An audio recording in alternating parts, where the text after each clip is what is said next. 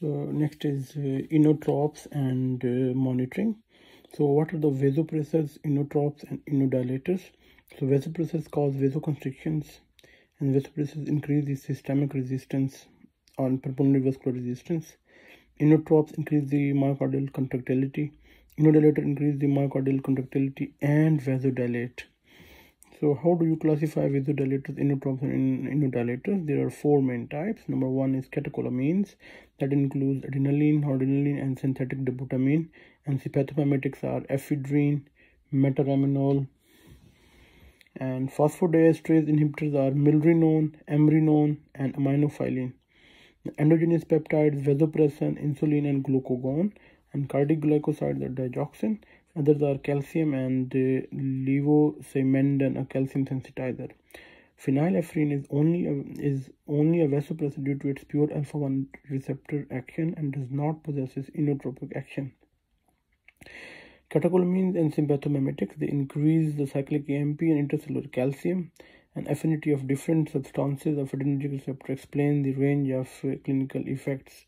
Stimulation of alpha receptors mediate the vasoconstriction.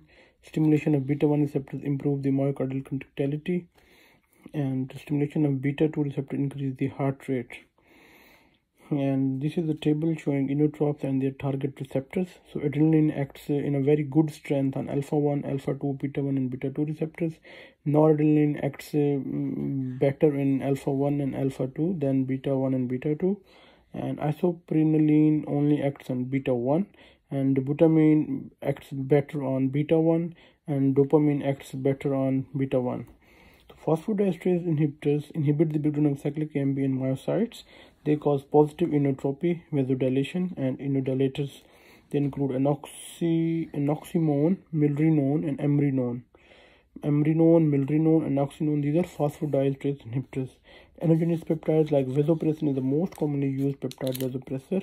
Endogenous vasopressin is released from the posterior pituitary. Vasopressin acts as a vascular smooth muscle V1 and oxytocin receptors causing vasoconstriction. Vasopressin may also activate vascular smooth muscle V2 receptors resulting in vasodilation. In septic shock, exogenous administration of vasopressin may reverse the vasodilatory shock. So cardiogenic glycosides inhibit the sodium-potassium ATPase in cell membranes, and they increase intracellular sodium concentration, thus displacing the bound intracellular calcium ions. They decrease the calcium outflow, raising the calcium concentration. Another is digoxin.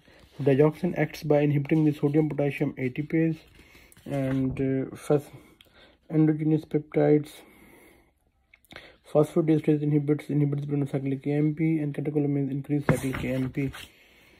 And then what would you use same inotropes in the cardiogenic shock and septic shock? No. For cardiogenic shocks involves low cardiac output, high filtering pressure, and high systemic vascular resistance. Inodilators like phosphodiesterase inhibitors and dobutamine improve the conductivity while decreasing the systemic vascular resistance.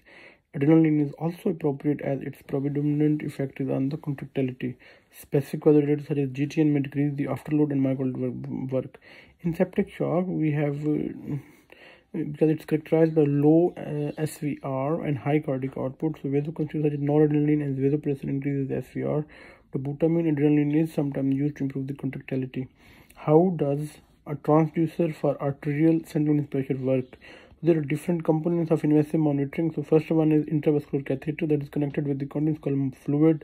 Then there is a transducer, usually a strain gauge connected to the distensible diaphragm, and then amplifier in the display. So pressure wave is transmitted by the column of fluid to the thin diaphragm, and movement of the diaphragm caused by the arterial pressure is detected by a strain gauge. As the diaphragm is stretched, wires in the transducer are also stretched, and their electrical resistance changes. And the resistance signal is converted to a pressure signal by calibration. The signal from transducer is amplified and converted to a graphical output on the display. How can cardiac output be measured non-invasively? There are three techniques, all rely on assumptions and estimations. Analysis of arterial pressure waveform.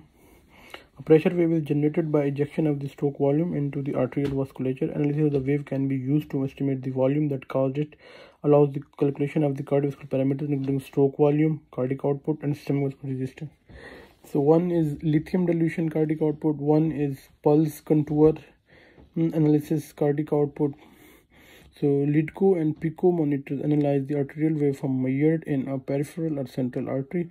This method calculates the area under the systolic portion of the arterial pressure waveform in order to estimate the stroke volume. Uncalibrated monitors rely on inbuilt nomograms. Esophageal Doppler monitor estimation of aortic valve area based on the height and weight. Probe estimates the velocity of the blood in the descending thoracic aorta. So NICE recommends using this esophageal Doppler monitor to guide the perioperative fluid and vasopressor management in the high-risk surgical patients. Thoracic impedance technique now superseded by bioreactance technology. Flow of current through the thorax is affected by the blood volume in the thoracic aorta. Thank you.